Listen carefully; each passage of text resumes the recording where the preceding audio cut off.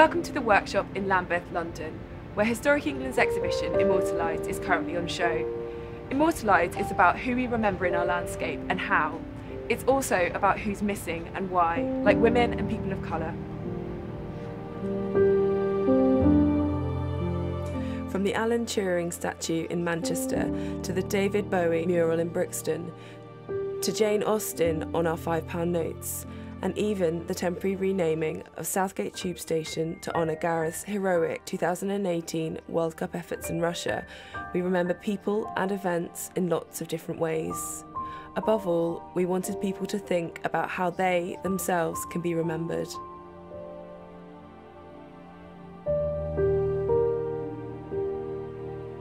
Our public spaces are often dominated by representations of men on plinths, but around you, thousands of memorials capture the great diversity of our society. Memorials like love locks attached to bridges that commemorate unbreakable love. Statues and monuments can blend into the background as memories fade, yet some memorials become places of congregation. Flowers are left at the Alan Turing Memorial in Manchester each year as homage to Turing's pioneering work in computer science. It's made all the more poignant considering he was a victim of prejudice for his sexuality.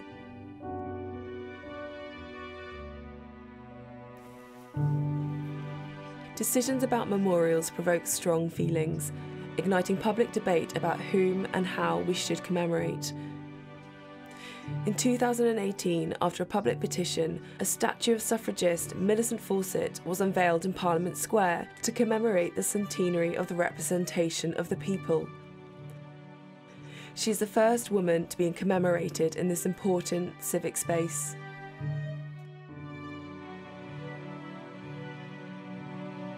Memorials established centuries, decades, or even just a few years ago can become the subject of protests as contemporary values, understanding and opinions change. In Bristol, the statue of Edward Colson, born 1636, died 1721, has become a lightning rod for debates about public acknowledgement of slavery, heritage and identity.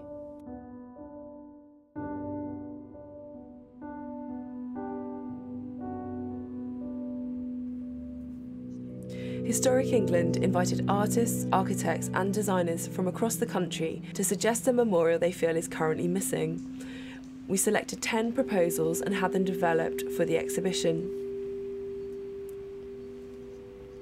The designs included a 3D illusion with a portrait of the scientist Rosalind Franklin and a famous image of DNA, photograph 51. Her pioneering work received no credit and was overlooked for the Nobel Prize. A monument to over 100,000 British children who were shipped off to the colonies of the Empire under the premise of a better life between the mid-1800s and the 1970s. And a plaque to Helen Sharman, the first British astronaut and the first woman to visit the Mir space station in 1991. Immortalisation has the power to help us reconcile with the past, to celebrate greatness in all its forms, and to better understand who we are. Responding to a public call-out by Historic England, people from across the country sent in images of England's secret, unknown and forgotten monuments or memorials. Here are some of their contributions, alongside exhibition visitors' answers to the question, who do you want to remember and how?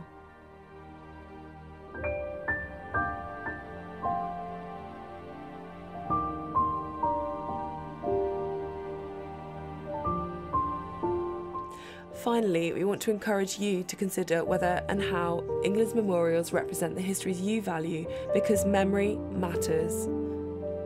If you want to get involved, whether by helping save a neglected statue in your area or having a say when a new memorial is underway, visit historicengland.org.uk/immortalised.